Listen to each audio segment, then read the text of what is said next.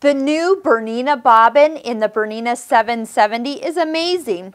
It's huge, so you're going to notice that there's a few different things in here. To take it out, you're going to notice this silver arm here. You're going to push on the far right side. This little button is going to let the whole bobbin case come forward. So first thing I want to do is show you how to put the bobbin in correctly. You're going to notice that when you wind your bobbin, you always have these silver edges down.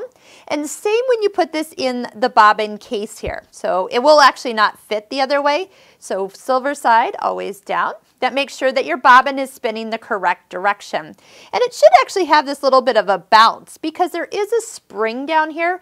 So if you're ever cleaning out with your brush and lint, notice there's kind of a spring that's to help everything run smoothly. So next, as you put that in, bring the thread all the way to the side and it's going to naturally drop into that little groove.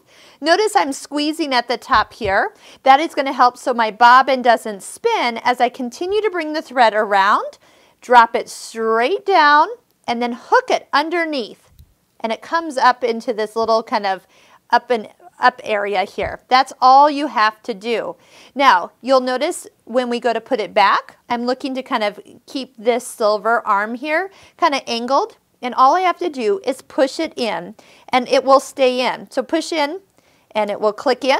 Once it's clicked in, you can use the cutter on the side of the machine to cut the length of thread perfectly. So we don't even have to bring up that bobbin thread anymore.